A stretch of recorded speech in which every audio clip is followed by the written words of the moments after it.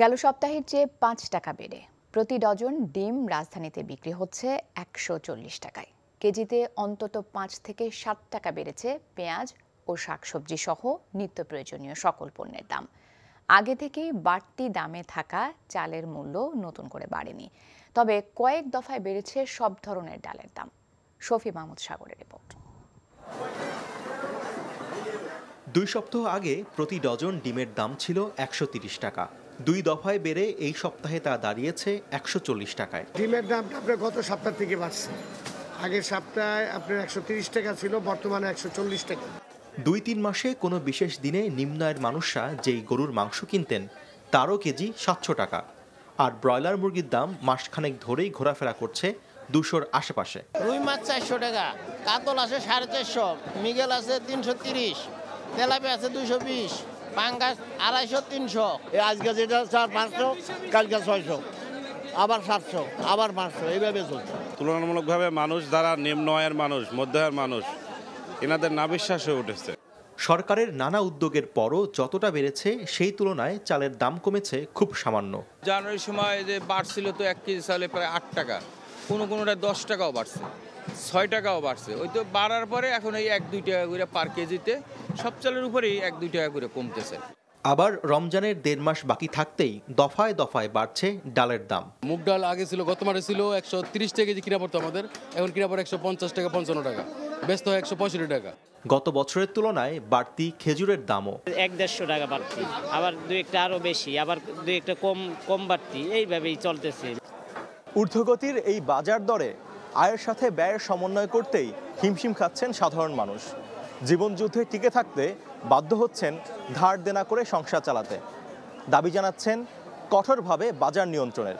বাজারে আবারও বেড়েছে পেঁয়াজের দাম। ২ সপ্তাহ থেকে পেঁয়াজের দাম একটু বাড়তি, এর আগে একটু কমছে, ৭০-৮০ ছিল, ৯০-৮৫ ব্যস্ত হয়। আগে পেঁয়াজ নিতাম 5 কেজি বা 2 কেজি, এখন নিতেছি হাফ কেজি, 1 কেজি, কমে গেছে আর কি। আমরাও নিয়ন্ত্রণে চলে আসছি আর কি। অনেক সময় দেখা যায় যে আমাদের প্রতি মাসের হিসাব কুলানোর জন্য লোনও করা লাগে।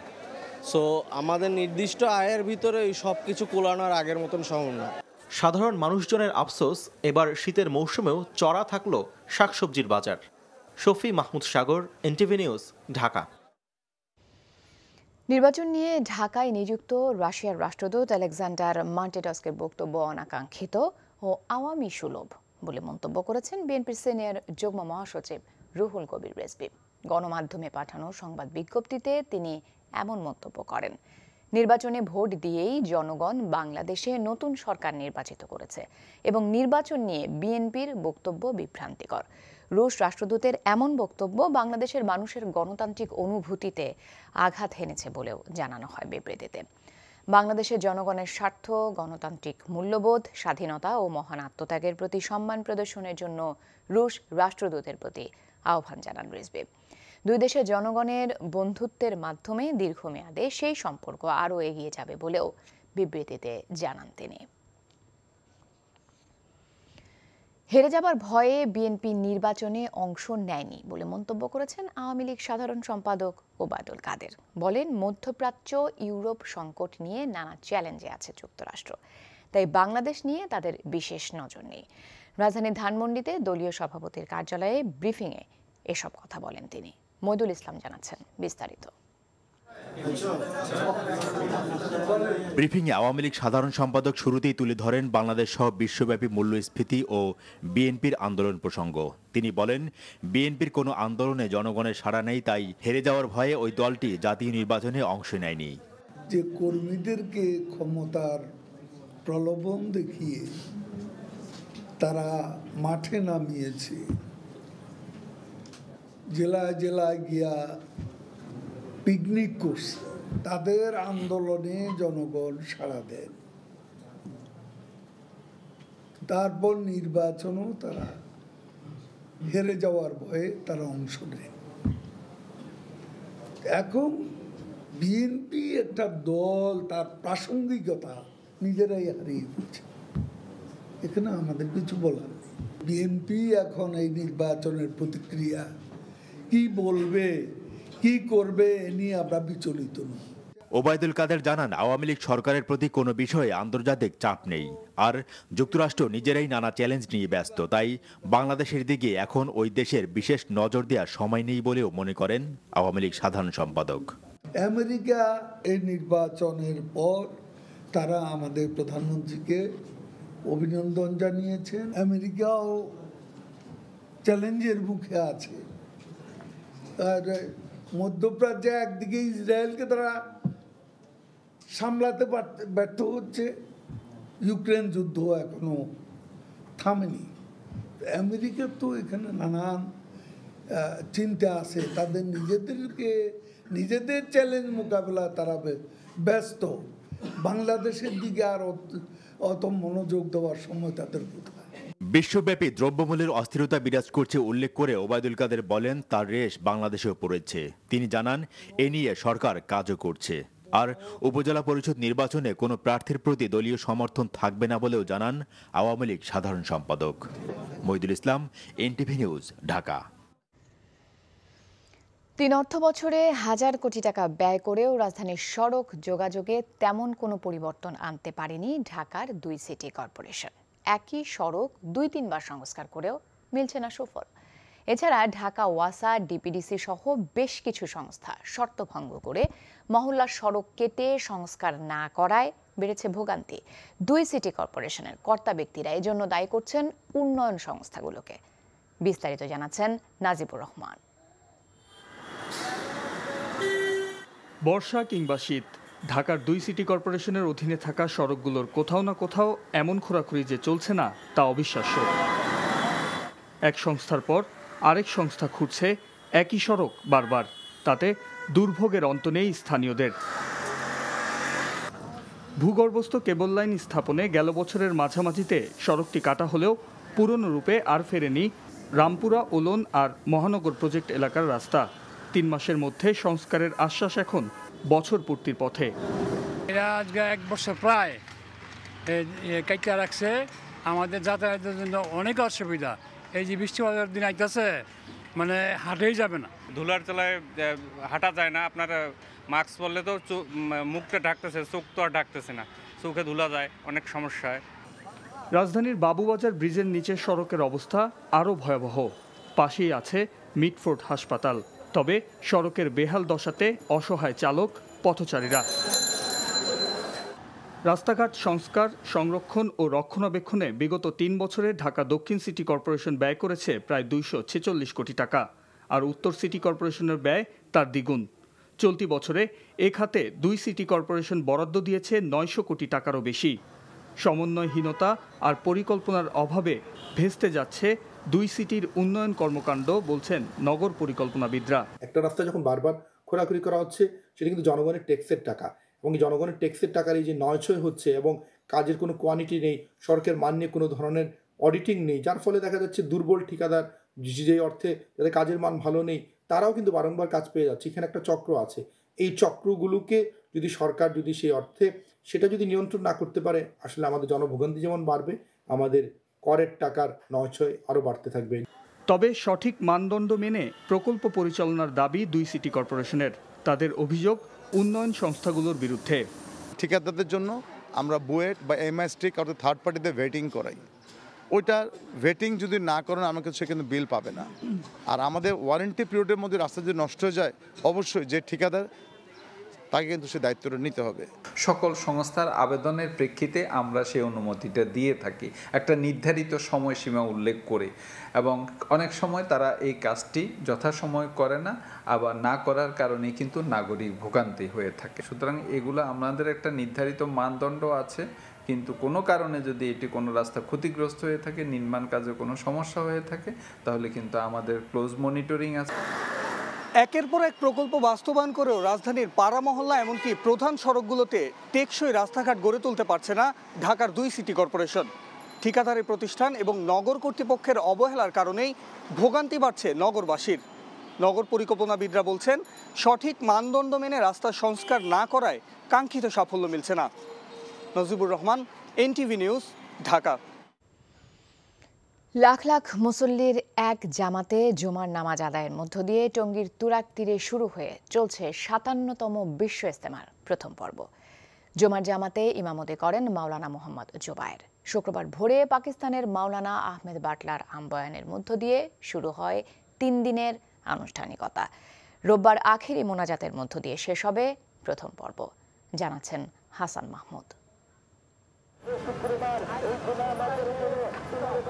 কুয়াশামোড়া মাঘের সুবহে সাদিকে শুরু হয়ে রোদ ঝলমলে প্রভাতে হেদায়েতের পয়গাম নিয়ে মেহনতের মাঠে লাখো লাখো মুসল্লি। জিকির আসগার, হেদায়েতি বয়ান আর তাঁবুতে তাঁবুতে তাশকিল, তালিম ও তাবলিগি দাওয়াত পরিকল্পনার মধ্য দিয়ে আবারও মুখর টঙ্গীর তুরাগ তীর। মহানবী হজরত মোহাম্মদ সাল্লাল্লাহু আলাইহি ওয়াসাল্লাম ইসলামের যে আলোকবর্তিকা নিয়ে বিশ্ব মানবতাকে হেদায়েতের দাওয়াত দিয়েছিলেন, ইসলাম প্রচারের সে কাজকে কিয়ামত পর্যন্ত চলমান রাখার শিক্ষায় দেয়া হয় তাবলিগে। নামাজ পড়তে আসছি, আল্লাহর রাস্তায় আসছি। সমস্ত দেশ বিদেশের সমস্ত মানুষের শান্তি কামনা আল্লাহর কাছে দোয়া প্রার্থনার উদ্দেশ্যে এসেছি। কালিমার দাওয়াত দিয়ে মানুষকে দিনের পথে আনবে, এই উদ্দেশ্যে এখানে জমায়েত করা, এর ভিন্ন কিছু না। সবাইকে আল্লাহ তাআলা মাফ করে দেক, যারা আত্মীয় স্বজন মারা গেছে দুঃখ আল্লাহ মাফ করে দেক, আমাদেরও মাফ করে দেক আল্লাহ তাআলা। শুক্রবার জুমার নামাজে শরীক হন কয়েক লাখ মুসল্লি। মাওলানা মোহাম্মদ জুবায়েরের ইমামতিতে নামাজ আদায় করে মহান আল্লাহর কাছে পাপ মুক্তির ফরিয়াদ জানান মুসল্লিরা।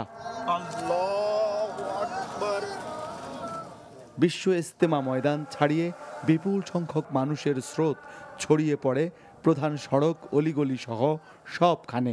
বিশ্বের বিভিন্ন দেশের কয়েক হাজার মেহমানরা শরিক হয়েছেন এই জমায়েতে। শত ভোগান্তির বিপরীতে মহান রবের নৈকট্য লাভের আশায় মুসল্লিরা জড়ো হন তুরাগ তীরের 160 একর জমিনের এক শামিয়ানার তলে। ক্ষমার ফরিয়াদ তখন লাখো কণ্ঠে। জীবনে বহুত গুনাহ করেছি, যাতে সে উদ্দেশ্য করে যাতে আমাদের ক্ষমা করে দেয়, তার জন্য মূলত লক্ষ্য আমাদের। সবাইকে যেন আল্লাহ সুস্থ রাখে, বা যারা মৃত্যুবরণ করেছে তারা যেন আল্লাহ জান্নাত নসিব করেন। জুমা নামাজে আল্লাহ তাআলার কাছে দোয়া করছি যেহেতু আল্লাহ তাআলা সারা বাংলাদেশের মুসলমানদেরকে হেফাজত করে। মহান আল্লাহ তাআলার কাছে আমি লাখো কোটি শুকরিয়া, তিনি আমাদের নামাজ পড়া তৌফিক দান করছে। ইজতেমায় স্বাস্থ্যসেবায় মেডিকেল ক্যাম্প রয়েছে আর নিরাপত্তায় নিয়োজিত রয়েছে র্যাব, পুলিশ সহ আইন শৃঙ্খলা রক্ষাকারী বাহিনীর কয়েক হাজার সদস্য। তাবলিগের তারতিব মেনে রোববার আখিরি মোনাজাতের মাধ্যমে শেষ হবে বিশ্ব ইজতেমার প্রথম পর্ব। 11 ফেব্রুয়ারি থেকে শুরু হবে দ্বিতীয় পর্ব, যাতে অংশ নেবেন ভারতের মাওলানা সাদের অনুসারীরা। কালিমার দাওয়াতকে বিশ্বের বিভিন্ন প্রান্তে ছড়িয়ে দিতে এই বিশ্ব ইজতেমার ময়দান থেকেই ছড়িয়ে পড়বেন মুসল্লিরা, আর নবী মোহাম্মদ সাল্লাল্লাহু আলাইহি ওয়াসাল্লামের যে দাওয়াত তাকে উজ্জীবনী দান করবেন তারা। Hasan Mahmud, NTV news, Tongi, Gazipur. এদিকে 1 বছরের মধ্যে মিয়ানমারে নিজ গ্রামে ফেরার দাবিতে কক্সবাজারের উখিয়ায় সমাবেশ করেছে বাংলাদেশে আশ্রিত রোহিঙ্গারা। উখিয়ার লম্বাশিয়া 1 নম্বর ক্যাম্পে সমাবেশে রোহিঙ্গা নেতারা জানান, নাগরিকত্ব নিয়ে নিরাপদে নিজ গ্রামে ফিরতে চান তারা। তবে তারা বলেন, এখনও যে রোহিঙ্গারা মিয়ানমারে আছে তাদের উপর নিপীড়ন, নির্যাতন চালানো হচ্ছে। তাদের দাবিগুলো পূরণে মিয়ানমার যাতে বাধ্য হয়, সেজন্য মিয়ানমার জান্তার উপর চাপ বাড়াতে বিশ্ব সম্প্রদায়ের প্রতি আহ্বানও জানান রোহিঙ্গা নেতারা। এ সময় তারা আরও বলেন, প্রয়োজনে আন্দোলন করে হলেও নিজেদের অধিকার আদায় করে নেবে বাংলাদেশে আশ্রিত রোহিঙ্গারা। নিজেদের জন্মভূমিতে ফেরা তাদের জন্মগত অধিকার উল্লেখ করে তারা নিরাপদ প্রত্যাবাসনের জন্য 1 বছর সময়সীমা বেঁধে দেন।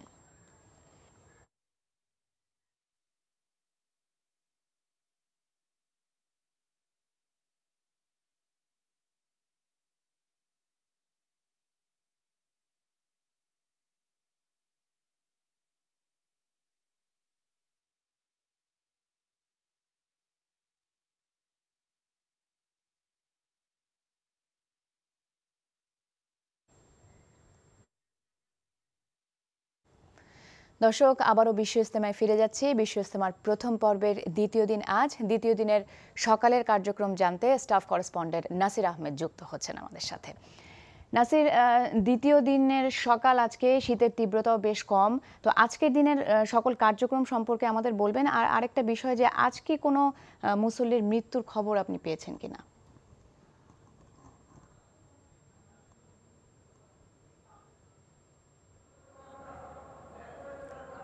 তো আজকে বিশ্ব ইজতেমার দ্বিতীয় দিনে মূলত তাবলিগ জামাতের যে তাদের নিজস্ব কার্যক্রম সেগুলোই পরিচালিত হয় সেই মোতাবেক সকালে ফজর নামাজের পর থেকেই বয়ান শুরু হয়েছে।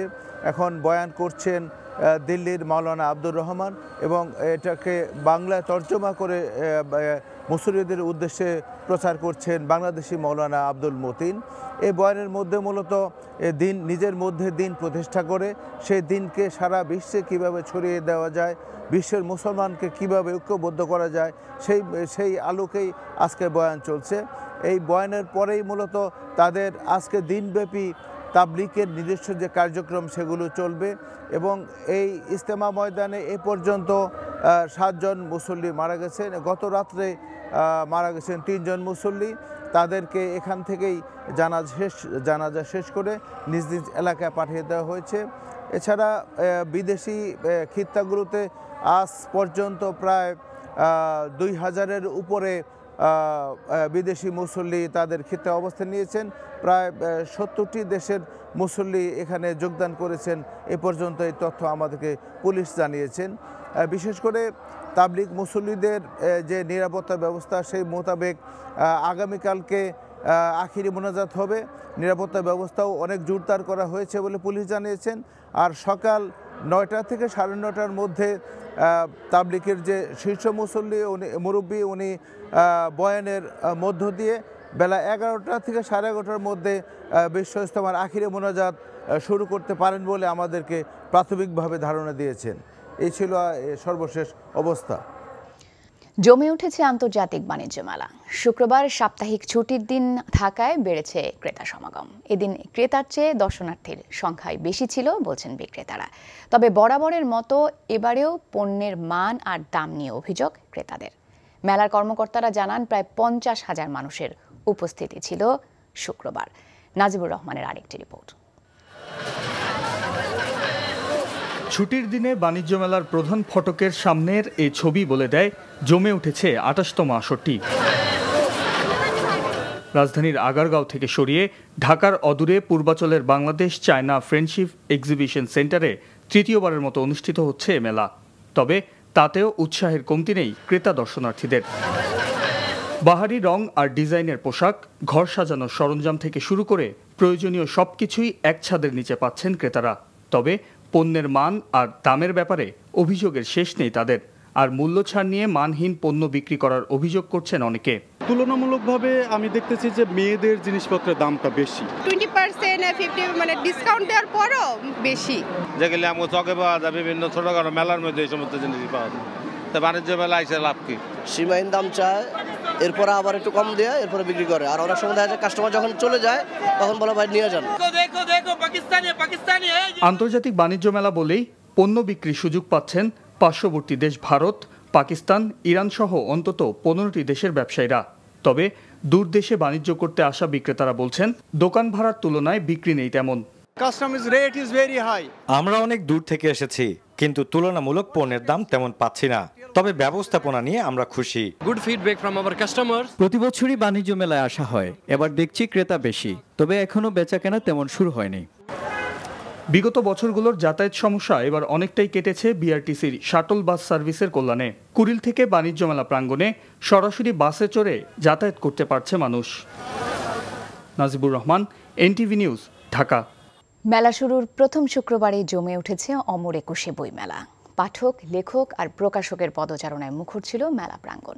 নতুন নতুন বই হাতে পেয়ে আপ্লুত ছিল বইপ্রেমীরা। শিশু প্রহরে শুক্রবারের সকালটা ছিল শিশুদের আনন্দ মেলা। সিসিমপুরের পরিবেশনায় আনন্দ মুখর ছিল মেলায় আসা ছোট্ট সোনামণিরা। তামজিদ সুমনের রিপোর্ট।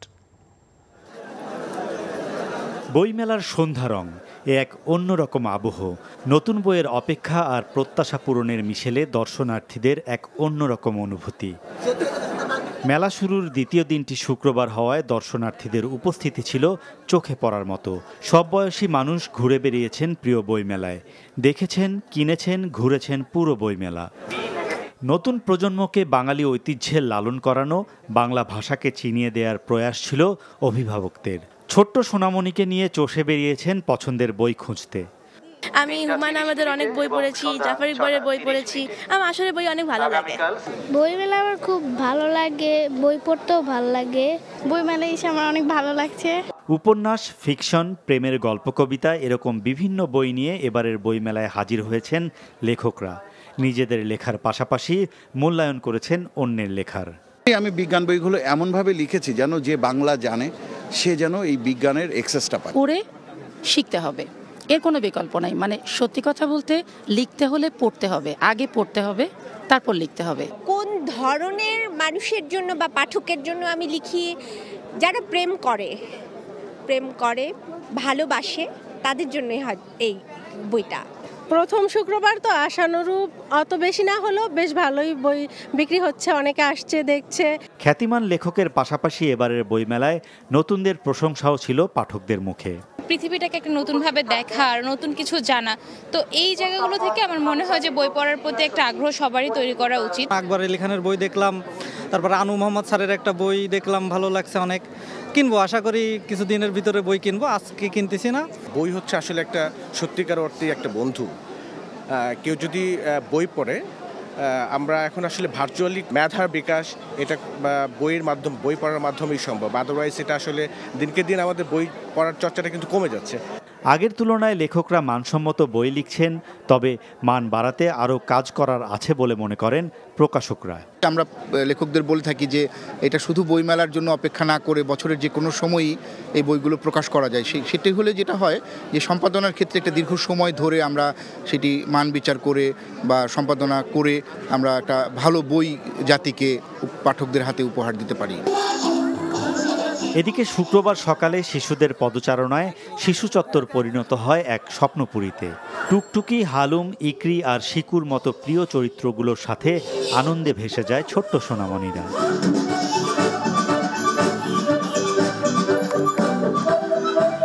টুকটুকি বই পড়তে পছন্দ করে, হালুম মাছ খেতে পছন্দ করে। হালুম, টুকটুকি, সিসিমপুর আমার খুব ভালো লাগছে। এই আসলাম, ওদের সাথে একটু ঘোরাঘুরি করবে, মজা করবে, একটু বই কিনবে, সিসিমপুরের সাথে একটু খেলা করবে। Tamjid Suman, NTV news, Dhaka. ফরিদপুরে উদ্বোধন হলো 19 দিন ব্যাপী ঐতিহ্যবাহী কবি জসিমউদ্দিন পল্লী মেলা।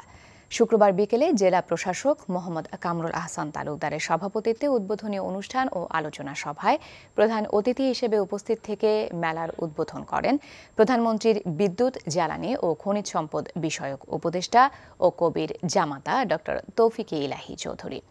ফরিদপুর জেলার শহরতলির গোবিন্দপুর গ্রামে কবির বাড়ির আঙিনায় কুমার নদ পাড়ে এ আয়োজন ঘিরে চলছে উৎসবের আমেজ।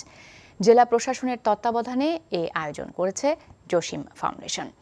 মেলার 200টি স্টলে গ্রামীণ সংস্কৃতির নানা উপাদানের পাশাপাশি থাকবে নিত্য প্রয়োজনীয় পণ্য সামগ্রী। বিনোদনের জন্য থাকছে সার্কাস, নাগরদোলা সহ শিশুদের উপযোগী বিভিন্ন রাইড। পল্লীকবি জসিমউদ্দিনের জন্মবার্ষিকী উপলক্ষে আয়োজিত এই মেলা চলবে 20 ফেব্রুয়ারি পর্যন্ত।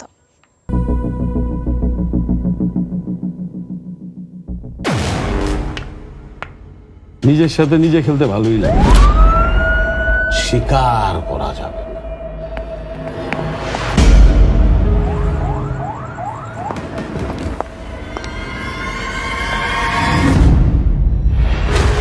এই দেশে যা অবৈধ, ওই দেশেও তো তারা অবৈধ।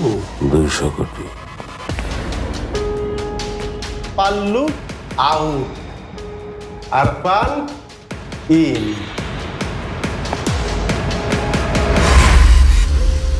কলসিতে যদি ছিদ্র থাকে সে কলসি পূরণ হবে কি করে? মশকরা করেন না, বুঝা বড় হইতে গিয়ে আমি ছোট হয়ে গেছি। আমার টাকা পয়সা বাড়ি গাড়ি কিচ্ছু